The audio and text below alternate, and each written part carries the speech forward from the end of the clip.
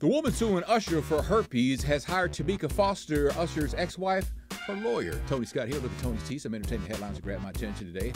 The woman, known in court papers as Jane Doe, has hired Tamika Foster's lawyer that represented her in the custody case over her two sons with Usher and lost.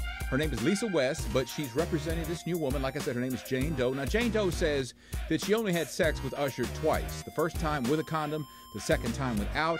And after she heard about the check last week that Usher wrote to this woman for $1.1 million for giving her herpes, allegedly, she got tested and it came back positive. Keyshia Cole says there is no sex going on between her and her soon-to-be ex-husband, Daniel Bobbi Gibson. She says they're in a good space right now.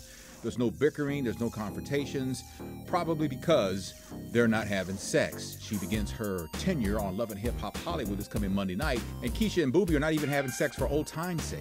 I never got the whole thing about like having a baby with somebody and then kind of dibbling and dabbling in the sexual area from time to time. I don't think that that's healthy for the two parents involved, but also for the child, I don't think it's healthy. And today marks the 2-year anniversary of the passing of Bobbi Kristina Brown, Whitney and Bobbi's baby girl. Bobbi Kristina died on this date in 2015.